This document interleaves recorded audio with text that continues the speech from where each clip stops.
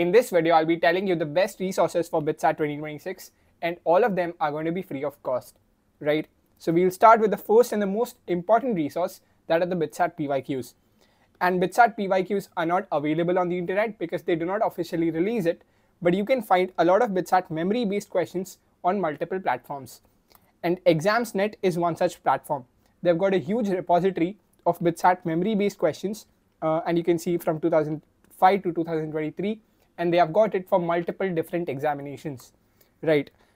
These are KCET, KEAM, KVPY, Manipal entrance exam, MSTCT, and also for JEE.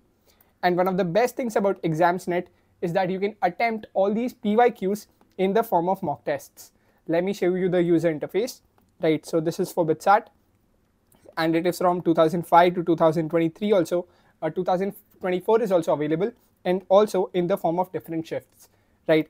And you can get the solutions. The solutions are available to you in both the PDF and the video format, right? So it's a go-to resource. And yup, you can just follow me on Instagram.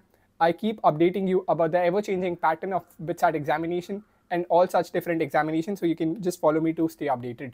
Now, although Exams.net is very much sufficient for your BITSAT PYQs, but it has got one limitation, that it has not categorized the questions in topic-wise manner. For example, मेरे को SHM की practice करनी है और मेरा SHM weak है और मुझे केवल BITSAT questions की practice करनी है. So it will not be there, and for that you can actually refer to the exam side, which is categorize the questions, the BITSAT questions, into chapter-wise fashion, right?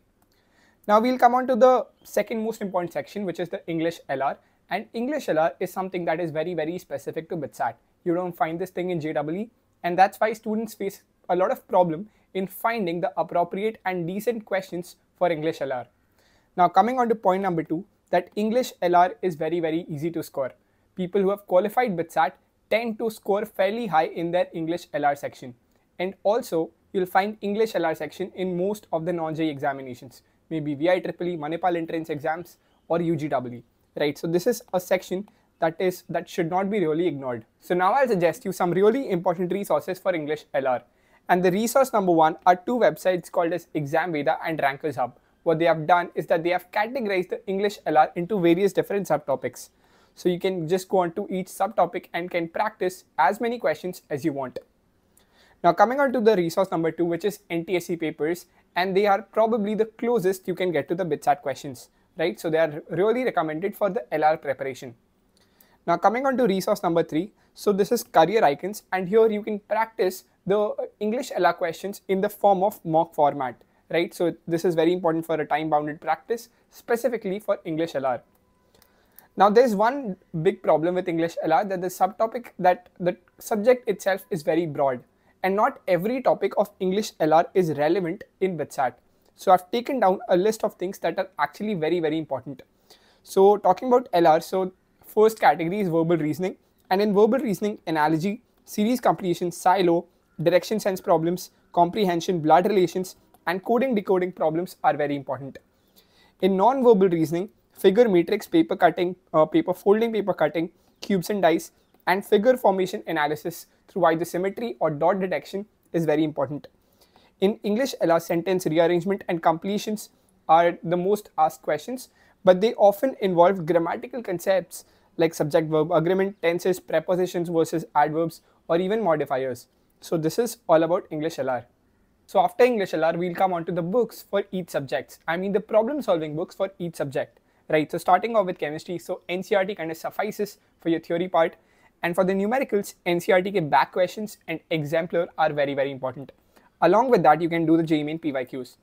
Now coming on to physics, so NCERT exemplar is again very important. You'll find a lot of questions or numericals in BITSAT that directly mirror the concepts that were used in NCERT exemplar, right? And then HC Verma is pretty great for the conceptual clarity, and you can do the objective questions and the level 1 questions. And coming on to the third book, which is DC Pandey, and for DC Pandey, level 1 questions are more than sufficient, right?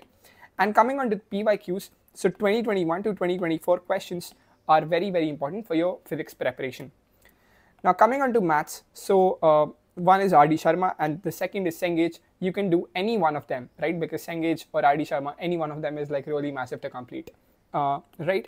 And in RD Sharma, you have to use the objective book and not the one that is oriented for the class 12 boards, right? So this is something you have to keep in mind. And apart from that, you can use the 2021 to 2024 PYQs, and additionally, you can use the 2019 PYQs for JEE maths, because in 2019 there were a lot of mathematical questions that were not so that were not lengthy in terms of calculations, and you find a chunk of questions like that appearing in your BITSAT paper, right? And obviously the chronology is very, very important in each of the subject. You have to, increase the level bit by bit, right? And now coming on to the best YouTube channels you can use for BITSAT. So I've categorized it in two different parts. One is for the quick revision and second is for the in-depth explanation. For physics, you can refer to the EdUnity one-shots. For chemistry, you can refer to Pankaj sir's videos. And for maths, you can either go with JEE Nexus or Mohit Tyagi sir's video, right? This is for a quick revision. And for in-depth explanation, you can go with Ashish Arora sir's lecture for physics. In chemistry, you can just refer to the bounce back videos. And in mathematics, you can refer to the Nishant Vora sir's lectures, in Vora classes or in bounce back. Now, all of this might sound very overwhelming to you guys because BITSAT and JEE are very different examinations and they need different set of resources. And that's why there are so many resources and you might feel confused and can lead to a chaotic preparation. And to avoid that, you need a one-stop solution for your overall BITSAT preparation, right? And that's what Fodu Club is. It's a BITSian-led platform that has been used by over 2,000 plus BITS Pilani students, correct?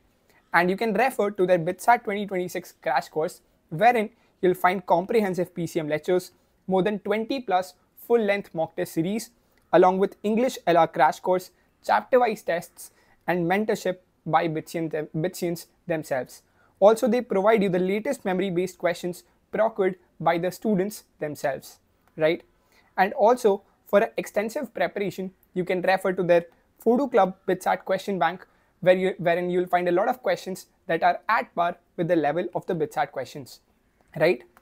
And yes, you can use my coupon code NIHIT7 to get a 10% scholarship. And if at all you score 300 plus, then you'll get a 100% refund on all the fees.